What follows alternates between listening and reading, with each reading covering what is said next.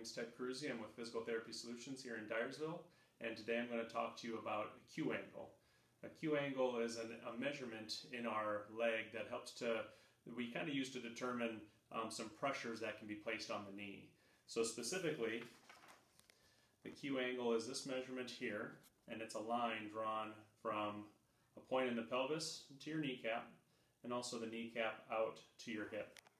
This angle here kind of helps to determine the amounts of stress or pressure on that knee. A typical Q angle for men is 14 degrees and for women is 17 degrees because as women start to age or go through puberty, their hips will widen a little bit and create that larger Q angle. Specifically for physical therapy, it does place more stress on a knee. It is one component that we kind of look at to determine risk factors for knee injuries. It's one reason that we do see young girls, female athletes, be at a greater risk for knee injuries. They happen more often, specifically being ACL injuries.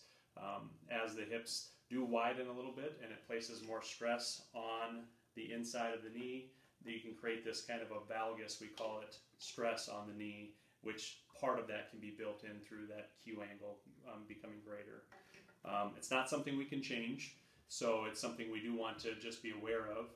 As we work with clients in physical therapy, we're going to work on things that we can adjust or help with, such as hip strength, core strength, leg strength.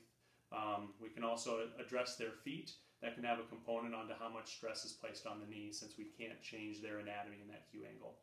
If you have more questions on the Q angle or knee injuries, feel free to contact us at our Physical Therapy Solutions in Dyersville or Manchester, or on our website at www.ptsiowa.com. Thank you.